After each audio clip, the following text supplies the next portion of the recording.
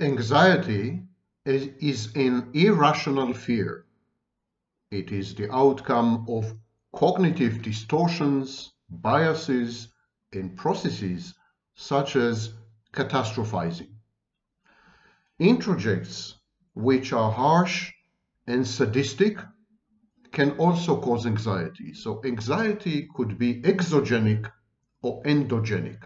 In other words, anxiety can come from the outside, anticipation of some event, fear of the unknown, uncertainty, indeterminate situations, something we are heavily emotionally invested in and the outcome matters to us a lot. All these generate anxiety, and this anxiety is coming from the outside. It's exogenic. But there is also endogenous or endogenic anxiety, anxiety that is the direct result of experiencing internal processes and being unable to cope with them. And so Freud, of course, was the first to describe anxiety and later anxiety neurosis. And he suggested that anxiety happens in two situations, two circumstances. Anxiety occurs when we repress uncomfortable material. He called it unpleasurable material, material that is inconvenient, fearful, traumatizing. When we repress this material, when we cut it off, slice it off our consciousness, it is still down there in the unconscious. It simmers and seethes and boils and creates a lot of energy. And this volcanic energy yields anxiety. And the other case, said Freud, is we become anxious, and then this creates a defensive reaction, activates a defense mechanism. So, according to Freud, we can become anxious because of an internal process, repression, or we can repress, we can engage an internal process to deny information that is somehow ominous, unpleasant, inconvenient, and we wish to forget it. So this is the classic view, the psychoanalytic view of anxiety. But today we are going to discuss some other aspects of anxiety, and we're going to borrow from other schools of psychology. The core emphasis of this video lecture is how do mentally ill people cope with anxiety? Something I know everything about, trust me. My name is Sam Vaknin. I'm the author of Malignant Self-Love, Narcissism Revisited, and a former visiting professor of psychology. Mentally ill people don't cope with anxiety the same way you do, because they're mentally ill. And so they develop special ways to handle anxiety, to manage it, to sidestep it, to convert it into something more manageable, something more tolerable, something more bearable, and to prevent anxiety from adversely impacting their functioning, prevent anxiety from rendering them dysfunctional. Today we know that anxiety disorders are very often comorbid with personality disorders, and in some cases they underlie the personality disorder. There's good grounds to believe that psychopathy is a way to cope with anxiety disorder. Anxiety disorder is extremely common in borderline personality disorder. So common, in fact, that it might be an inevitable feature of the disorder, as we shall discuss a bit later. There are five ways that mentally ill people cope with anxiety. And briefly, they are dissociation, conflation, reframing, reciprocal inhibition, and externalization. Now, these are all very, very big words, and I'm going to elaborate on each and every one of them, so that by the end of this video lecture, if you're mentally ill, you will know how to cope with your anxiety with a whole brand new repertory courtesy of Samvaknin, which is me. Okay, rather than repress anxiogenic content, as most people do, healthy people, when they come across content, when they come across information or data that causes them displeasure, fear, they feel threatened, is inconvenient, they would rather forget it. When they come across such content, they usually repress it. And the repression itself, as Freud had observed, can create anxiety. But the repression is such an effective defense mechanism that ultimately the anxiety is reduced and ameliorated. Mentally ill people cannot repress efficaciously. They cannot repress efficaciously for reasons that I'll not go into right now. But many of the defense mechanisms of mentally ill people are heavily compromised, a process known as decompensation. So actually we can say that mental illness is a situation where your defenses are not working in a way. So rather than repress the content that causes anxiety, mentally ill people adopt 5 dysfunctional solutions. Let's start with externalization and aggression. Sometimes when a mentally ill person becomes anxious, and I'm going to use he throughout, but of course it applies to women equally. Okay, get the gender thing, obsession out of your mind, please.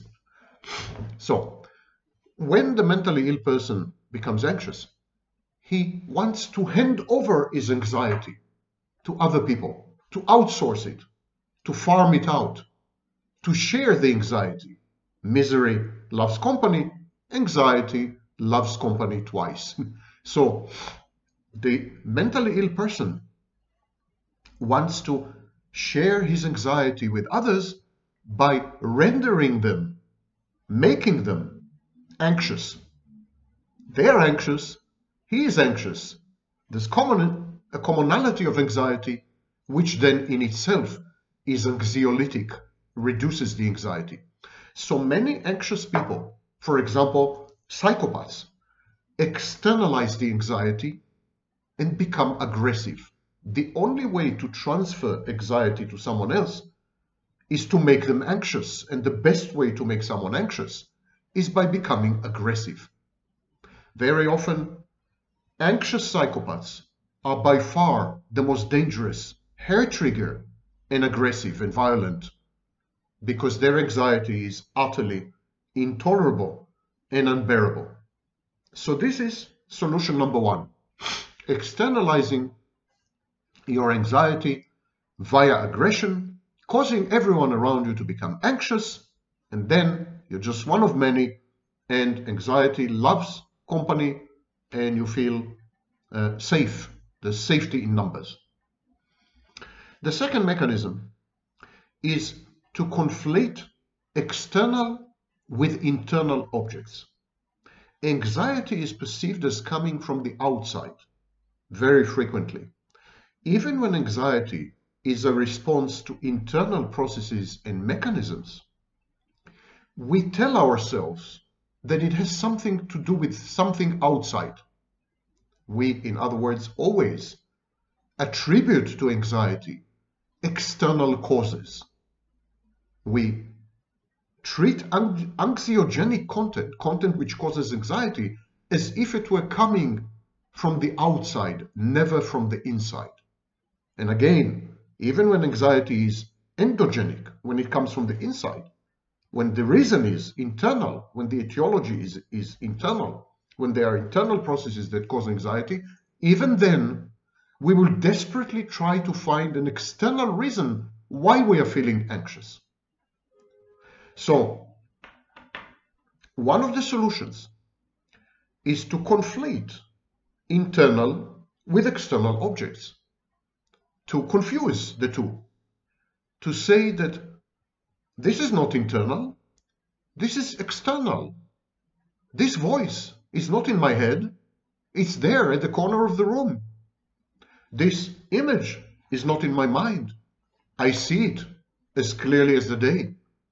Hallucinations, delusions, hypereflexivity in psychosis, where internal content of the mind is perceived as external, and there is a kind of global cosmic merger and fusion, an expanding out of the mind to incorporate the universe itself. Now, why is this a solution to anxiety? Why is this process anxiolytic? Because if everything external is internal, it creates an internal locus of control, or actually an illusion of an internal locus of control.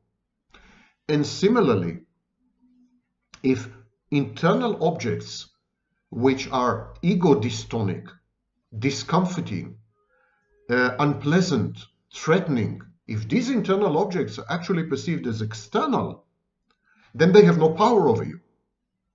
So the mentally ill person, for example, the narcissist, the psychotic, what they do is they confuse internal and external objects, either in order to restore a semblance, a self-delusion of control over the situation, by saying these external objects are actually inside me so I can fully control them, or the exact opposite, by saying these internal objects which are out of control and are causing me anxiety are actually not inside me. They're external, and so they have no impact on me. They cannot affect me from the inside. They cannot poison me from the inside. It's like outsourcing the poison, projecting the anxiety, throwing it away into a corner. So the second mechanism. So the first mechanism, to remind you, is externalizing the anxiety, causing other people to become anxious, and thereby sharing the anxiety and reducing your share of the anxiety. So it reduces, it's anxiolytic. The second mechanism is to confuse or conflate internal and external objects so that you can convince yourself that you're actually in control of the situation, or that the situation has nothing to do with you, so you don't need to be anxious. You don't need to be afraid. The third mechanism is closely allied to the second mechanism, and it is reframing reality to the point of impairing reality testing. Because reality is perceived as threatening, as unpleasant, as discomforting, as frightening. You know, you don't want to be in this kind of reality. It causes you anxiety all the time, especially if you're mentally ill. So one way to cope with it is to rewrite reality, to create a totally new narrative where these threats and unpleasant facts and fears don't exist. They don't have a good reason to exist, because having rewritten reality, having created a paracosm, a virtual environment, an alternative augmented reality, having done this, you will have removed all the elements in reality which are anxiogenic, which cause anxiety. And so one way to cope with anxiety in mentally ill people is an automatic, because this is an automatic process. It's something very similar to automatic negative thoughts. It's an automatic process. So a way to cope with anxiety, perceived always, you remember, as coming from the outside, is to change the outside, to impair your own reality testing, to lie to yourself about reality, to invent a new reality, to write a new script for a new movie, a new theater play, with new actors and new situations which are not threatening, which are not anxiety-inducing. Reframing reality and impairing the reality testing is a third mechanism. The fourth mechanism is, example of such impairment of reality is paranoia. Paranoid ideation and paranoid personality disorder. These are forms of reframing, rewriting, reinventing reality so as to render it less threatening and less anxiety-producing. The paranoid convinces himself, and the conspiracy theorist as well, by the way, the paranoid convinces himself of two things. One, he is important. He is at the center of events and conspiracies. He is, in other words, powerful. He attributes to himself potency or even omnipotence. The paranoid ideation is a form of narcissism. So the paranoid impairs his reality testing by grandiosely rendering himself crucial. He develops an inflated, fantastic view of himself, which in his mind makes him invulnerable, untouchable, impermeable, not at risk. This is the first element of paranoia. And the second element of paranoia, the paranoid tells himself, I'm smart. I have uncovered the conspiracy. I know exactly what they're doing. And therefore, they're never going to surprise me. They're never going to get to me. They have nothing on me. They're not going to touch me. It's another form of omnipotence. So these two elements of the paranoid delusion, the persecutory delusion, I am being conspired against. I am being the target of malevolent scheming because I am godlike. I am very important. And because I'm all-knowing and I have my spy network or whatever, I'm going to know everything well in advance and they're not going to surprise me. And this is an example of reframing reality and impairing the reality testing in mentally ill people as a way to mitigate and ameliorate anxiety. Again, a recap. You know, when you teach, you learn to recap all the time. Students have a shorter and shorter and shorter attention span nowadays. Mentally ill people cope with anxiety in 5 ways, and I've described 3 of them by now. Number 1, externalizing the anxiety via aggression, making other people anxious so that you feel good. Your anxiety is shared, so it's reduced. Number 2, confusing and conflating external and internal objects so that you feel that you're in control of these objects and that they are not going to hurt you. They are irrelevant to you. The first solution, externalizing aggression, is psychopathic. The second solution is narcissistic or psychotic. The third solution is to reframe reality and impair reality testing by rewriting a new narrative, a new script. You render yourself immune to the consequences of your own actions or immune to danger and threat. This is typically a paranoid solution. And so now we can move on to the fourth solution. The fourth solution is called reciprocal inhibition. It was first described by Joseph Wolpe, a South African behaviorist, actually. He belonged to the behaviorist school of psychology. Wolpe developed a technique to reduce anxiety by forcing or asking his subjects, the minute they feel anxiety, to think about something else. He realized that you cannot occupy your mind with 2 signals, with 2 messages, with 2 types of content. So if your mind is consumed by anxiety and then you are forced to think about something else, the anxiety will go away. And this is called reciprocal inhibition. And it was used to great effect to treat war veterans with what at the time was called war neurosis. War neurosis is what we call today post-traumatic stress disorder, PTSD. So reciprocal inhibition is at the core of obsession and obsessional neurosis. Now, there's a video I've made a few days ago about obsessional neurosis, and I recommend that you watch it. In a nutshell, a mentally ill person, when they're confronted with anxiety, force themselves to think about something else. They force themselves to engage in a type of activity which is ritualistic, symbolic, and has content which is anxiolytic.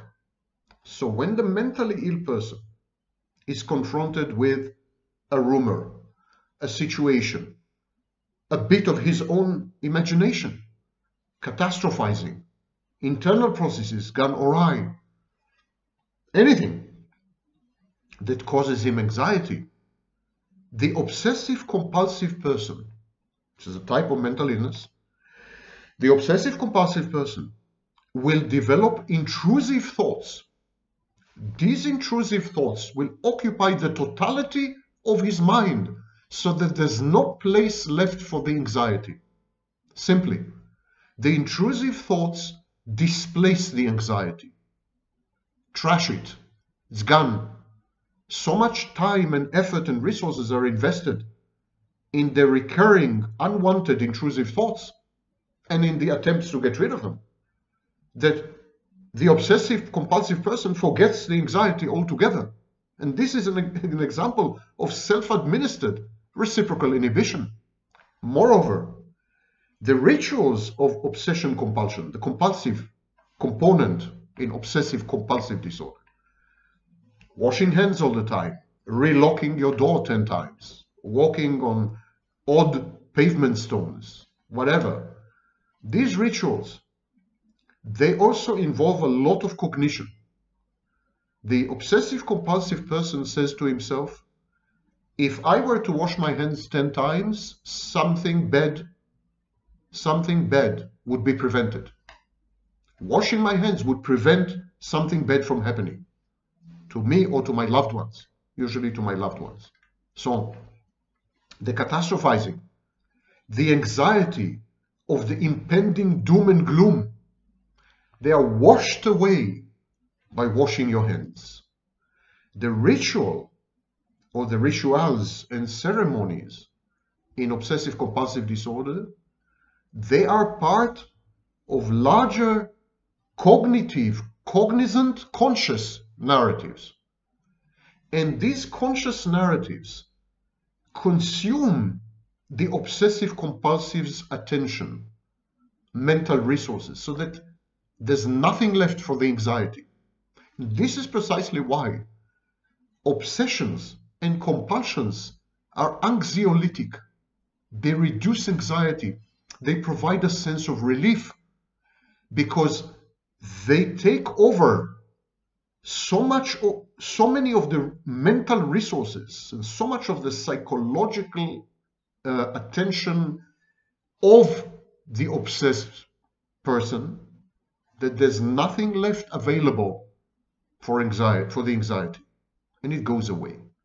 The fourth solution is attempt to cope with anxiety via reciprocal inhibition that devolves in due time into obsession or obsessional neurosis with intrusive thoughts and then compulsions with rituals which are symbolic and have a strong component, a strong counterpart in consciousness. And this preoccupation is so extreme that it leaves no place or time or energy to anything else, let alone anxiety. So the anxiety goes away. That's the fourth solution. The fifth solution is the most complex by far, and it's dissociation. The example of borderline personality disorder is the most perfect when we discuss dissociation as an anxiolytic tool. Dissociation is a way to get rid or control or ameliorate or mitigate or transform anxiety into something else. Dissociation is the strongest tool strongest weapon in the arsenal, the strongest tool, strongest instrument. And it is used only in extreme cases where the anxiety is absolutely all-pervasive. It debilitates the individual. It doesn't allow the pursuit of any life goals and the enactment of any daily routine. So it's an anxiety that constricts life, narrows it almost to the point of vanishing. That the mentally ill person first tries to conflate external with internal objects.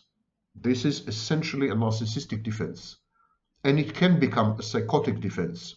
Indeed, many mentally ill people have psychotic micro-episodes. So this is the first defense. Second defense is an attempt to reframe reality, to impair the reality testing. So there are delusions. Could be paranoid delusions, other types of delusions, rewriting reality so as to render it more safe and less anxiety-inducing. Then the third strategy is to try to inhibit the anxiety by occupying the mind with something else. Reciprocal inhibition. If I have intrusive thoughts, I don't have time for anxiety, or space, or energy. If I'm engaged in rituals which consume 80% of my time, of course, I don't have anything left for my anxiety. So my anxiety goes away. That's the third attempt. The fourth attempt is externalization, aggression, trying to involve other people in your anxiety somehow, usually by rendering them as anxious as you are. And when all these fail, the anxiety leads to dysregulation. Yes, the famous emotional dysregulation is, of course, the outcome of anxiety. The person with the emotionally dysregulated person is someone who feels overwhelmed by emotions. She feels, or he feels, is about to drown, is about to disappear. And to counter this anxiety, and this creates a lot of anxiety, of course, and to counter this anxiety, there is dysregulation, a desperate attempt to try all kinds of intensities and frequencies of emotions in order to see what works.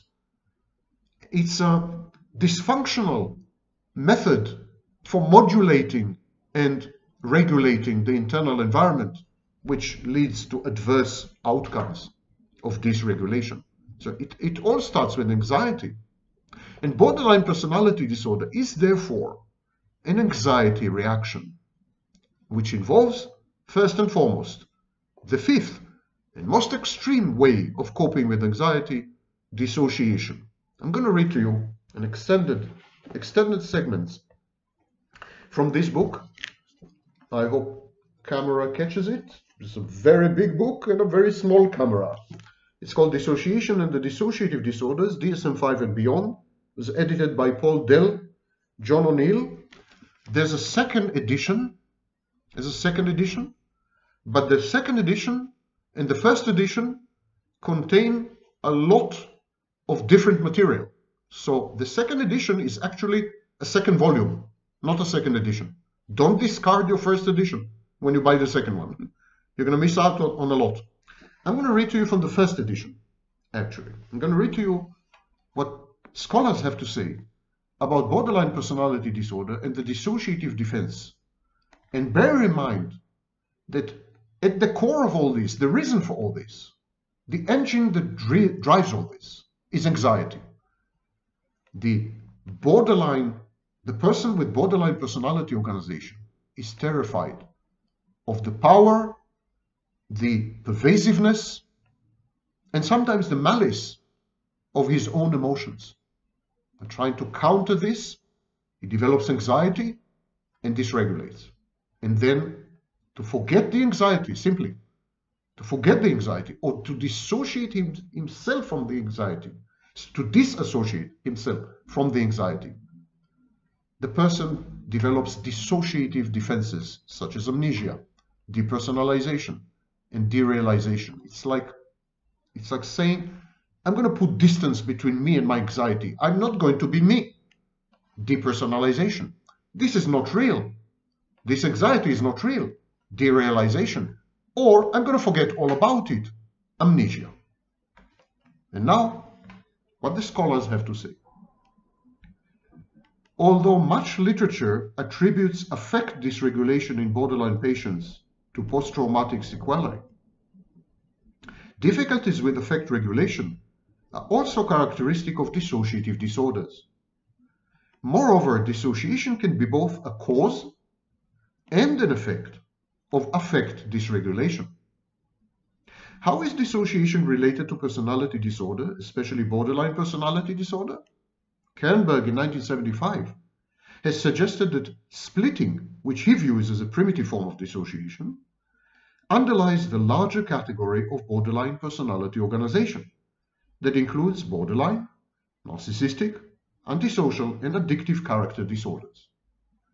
Kernberg described these patients as having contradictory characteristics without real awareness of the conflictual nature of the material, lack of clear identity, and mutual dissociation of contradictory ego states, reflecting early pathological internalized object relationships. Whew, quite a mouthful. Kernberg's conceptualization clearly portrays a disorder of dissociated ego states. Similarly, Bromberg in 1998 views all personality disorders as based in dissociation.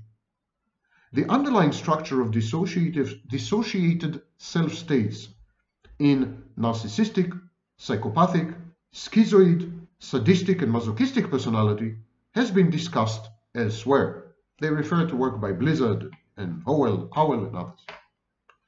Rather than focus on broader conceptions of personality or borderline organization, we will focus on the more narrowly defined borderline personality because, 1, borderline patients present more frequently for treatment, and 2, they have become the bête noire of many clinicians, and 3, the configuration of dissociated self-states in borderline personality disorder differs from the dissociative patterns characteristic of other personality disorders and post-traumatic stress disorder. While the term borderline has been applied to many different patients, we propose that the core group of people generally designated by this vexing term are those stably unstable people whose sudden alterations in mood, sense of self, and relationship to others are manifestations of partially or fully dissociated self-states. When dissociation is partial, there is usually 1, continuity of identity, 2, superficial awareness of abrupt changes in affect or behavior, 3, minimal ability to link these states in consciousness, and 4, little acknowledgement of the significance of these shifting states. Often conceptualized as splitting, these shifts are not assessed by tests of dissociation such as the Dissociative Experiences Scale, DES. And so this is an introduction to the topic of dissociation in borderline personality disorder. And now let's delve a bit deeper and bear in mind all this is done to avoid unbearable, intolerable, crippling, debilitating, soul-ruining, soul-destroying anxiety. Anxiety which, for example, is attendant in trauma situations. When you're traumatized, you become very anxious. And when you're traumatized, you become anxious because the trauma itself exacts a very heavy price, very heavy mental price. And because trauma, having endured trauma, having experienced trauma, teaches you helplessness. Trauma leads to learned helplessness. Then you feel defenseless, you feel helpless, you feel impotent, and the world becomes a hostile, dangerous jungle. If you are helpless and defenseless, anyone can do anything to you. It's very anxiety-inducing. You become anxious. The trauma leads to anxiety. And dissociation is an attempt to get rid of the anxiety by slicing off the trauma, pushing it down, as far down as possible to the unconscious. In extremes, this is exactly dissociative identity disorder. And I will read to you the second and last segment from this book. Wonderful book, by the way. Although the fourth edition of the DSM considers borderline personality disorder and dissociative identity disorder to be separate disorders, the shifts between dissociated self-states in borderline and in DID are very similar. Perhaps it makes better sense to think of borderline and of DID in terms of their commonality, In other words, dissociated self-states, rather than think of them as distinct disorders that may be comorbid. Our formulation of borderline personality disorder as a disorder of alternating dissociated self-states is consistent with the DSM's description of borderline personality disorder. This is how the DSM describes it. Profound changes in self-image, affect, cognition, and behavior. Sudden and dramatic shifts in their view of others, who may alternately be seen as beneficent supporters or as cruelly punitive. There may be an identity disturbance characterized by unstable sense of self and dramatic shifts in self-image, goals, values, sexual identity, and friends. Now, this is known as identity disturbance. The DSM-4 description of BPD closely mirrors the identity shifts that occur in DID. It is also similar to the DSM's description of DID. And again, I'm quoting, the presence of two or more distinct identities or personality states, each with its own relatively enduring pattern of perceiving, relating to, and thinking about the environment and about the self. And so, although inability to recall personal information is required in most types of DID, the definition of borderline personality disorder neither includes nor excludes this criterion. And so what are the signs that BPD can be understood as dissociated self-states? In other words, what are the signs that BPD can be understood in terms of dissociated self-states? Number one, unstable relationships, identity disturbance, and affective instability can be viewed as the direct consequences of shifts among partially dissociated self-states. Number two, fear of abandonment, anxiety, separation insecurity is also called abandonment anxiety. Fear of abandonment, difficulty controlling anger, and transient psychotic symptoms may all arise when traumatic memories are triggered and distinct self-states are activated. Mind you, if you know that you cannot control anger, if you realize how dysfunctional and dysregulated you are, that knowledge in itself is cause for anxiety. Number three, substance abuse may serve to facilitate a shift to an emotionally numb self-state in an attempt to self-medicate overwhelming affect. Substance use also creates anxiety, by the way. Number four, sexual impulsivity may be the manifestation of a dissociative self-state reenacting earlier abuse. Dissociation is the final, desperate nuclear weapon when the mentally ill person tries to cope with anxiety that threatens to devour and engulf him. And these are the 5 stages of dysfunctional coping with anxiety in mentally ill people. If you have identified any of them in you, don't panic. Talk to a licensed therapist or a psychologist who is an expert in diagnosis, a diagnostician. Some of these dysfunctional methods or strategies of coping with anxiety occur even in healthy people under extreme conditions of stress, when stressors are present, for example, divorce or pending imprisonment. So don't be alarmed if they do. The bigger context is needed. There is a clinical picture of mental illness, and then one or more of these strategies as ways to cope with anxiety, which either generates the mental illness or is its outcome. So, I know this lecture caused you a lot of anxiety. You may wish actually to try reciprocal inhibition. Whenever you're anxious, force yourself to think of something else. Just sit down, tell yourself, now I'm going to think about whatever. But make sure that you think only about this. Generate artificially an intrusive thought. You will see that it works. Joseph Wolpe, W-O-L-P-E, for those of you who are interested to learn more, about reciprocal inhibition. With this disinhibited lecture at its end, I wish you all reciprocity and love.